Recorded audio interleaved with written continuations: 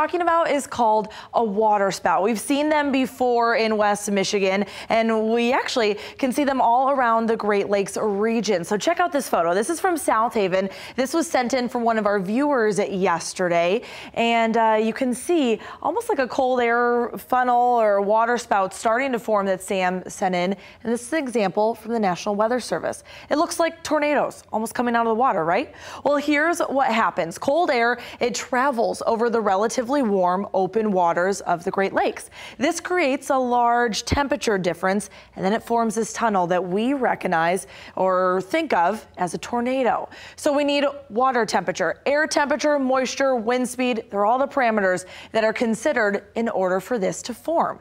Typically, we have warm water and then cold and moist air with relatively light wind speeds, and this is then when they form. So there's two types of these actually. We have tornadic and fair weather waterspouts. Tornadic waterspouts, they act like land tornadoes, so they can form over the water or move from land to the water.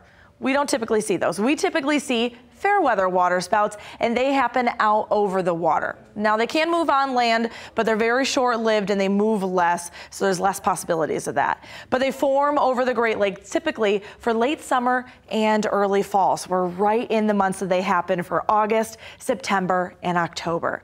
Now fair weather waterspouts, they're actually rarely dangerous and mostly impact anybody out on the water, but if they do move onshore, they tend to dissipate pretty quickly and they cause little to no damage. So there's not a whole lot of concern there, but we have seen them, and even later this week we have more possibilities to see them later on as well. So keep your eye out if you're out along the lakeshore.